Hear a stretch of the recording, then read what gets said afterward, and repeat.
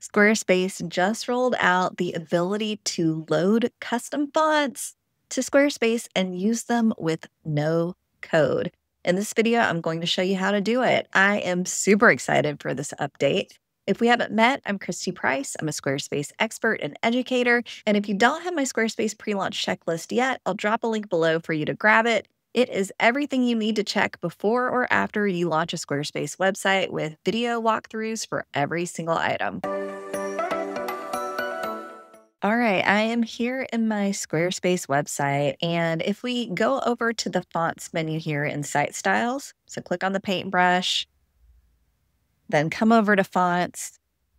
You can click through here and see that right now for my headings, I'm using Ivy Presto Headline. So that is a font that's built into Squarespace. I do really like it, but it gets used a lot. So I wanted to choose something that was similar, but not as many people were using.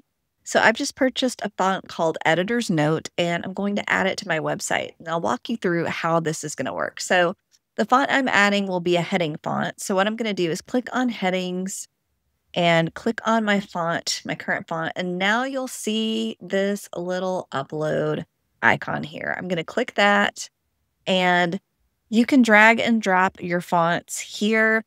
A couple things to note: you can use OTF, TTF, WAF, or WAF2. Those are the file types. So OpenType, TrueType, these are web type fonts. So if you have any of those, it will work here.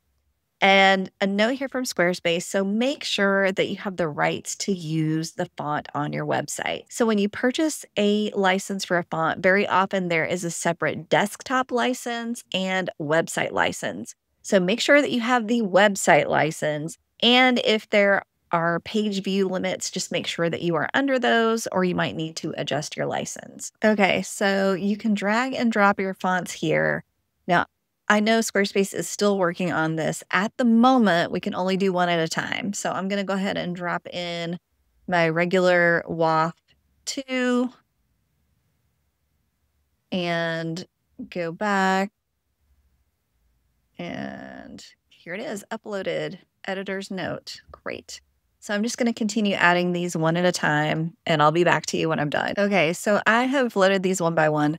Hopefully by the time you've discovered this video, Squarespace has it so you can upload en masse. So go ahead and try that first. Drag all those files to the drag and drop. If that doesn't work, come here and add them one by one like I did. Now, if you decide you no longer want to use this font, let's go ahead and come back in here. So I'm on my headings. Ivy Presto is still what you see here, but let's go ahead and go down to uploaded.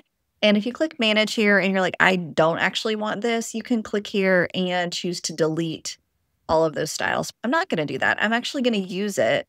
So I'm going to click on this, and you can see that now Editor's Note is my heading font. So all of my headings are Editor's Note.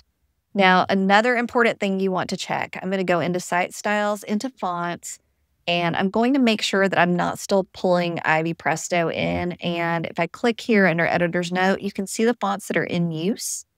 Fewer fonts, faster site. So that's what I want. I'm just using Editor's Note and Sophia now. If I did still see my old font here, I'd need to go probably into Assign Styles and look for some of these custom settings and check those and update those to Editor's Note as well. Now, the thing that I'm noticing is that I think Editor's Note just generally is a little smaller than what Ivy Presto was. So what I'm going to do is go in here and just bump these up a hair. There we go. Okay, that feels good to me. So you may need to make some size adjustments there, play around with it until it looks good to your eye, but I am so excited to have been able to use this custom font on my website. If you're using a custom font on your website, drop a link below. Let me know what you're using. If you're excited to have this no-code solution to add it to Squarespace. And if you're interested in checking out Editor's Note for your own site, I'll drop a link below to that font.